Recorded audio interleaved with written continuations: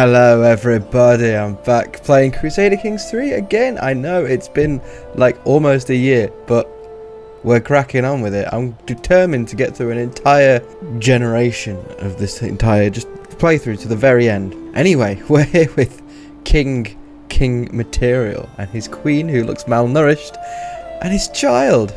I don't know if it's a boy or a girl, but we'll find out. Let's just crack on and hope that the game save works. Ooh. Wait, I thought he was a king. Why has he changed? His appearance has changed drastically. He had long hair. He had long hair. Maybe it's because the game's updated so much since then. But he's not a king anymore. He's a duke. His wife is the queen of Romana. It's a bit disappointing, but we'll get Romana anyway. If Julienne, daughter. Mercia, we've got... I want to get Leicestershire back. I've got a claim, so I can start a war over it. I just don't have any money to do so. What's going on? I'm disgraced. I'm a sinner, and I'm obscure. Wow, what is going on? What happened to you, King Material? You had so much promise. You're only 20, and you're near death. Sorry? Oh dear. Okay, so you're shy. You're wrathful, you're a thrifty clerk, and you're beautiful, but you're almost dead, and your heir is a daughter. Wow. I've got a friend, though. Wow, okay, I don't know what to do already. Like, he's almost dead, he's only 20, what's happened to him? Anyway, let's have a look at culture. Every character and county belongs to a culture, yeah. Is this new? It's been so long since I've played it, it's ruined my game, I reckon. Okay, cool, whatever. Let's do cultures then. Blah, blah, blah, blah. Yada, yada, yada, yada. Innovations tab. Alright. I've opened it. It didn't like that, did it? We'll try again.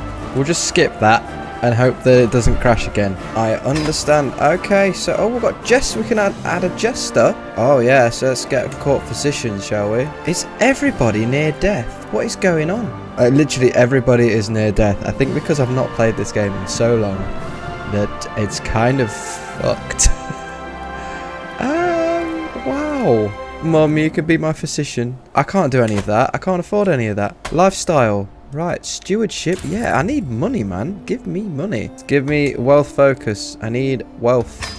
At least it's saying that everyone's near death. My wife's near death. My heir is near death. Everybody's near death. I think we could just ignore that, to be fair. Just ignore that. Chancellor. We need a good chancellor. Countess Balthard Egbert.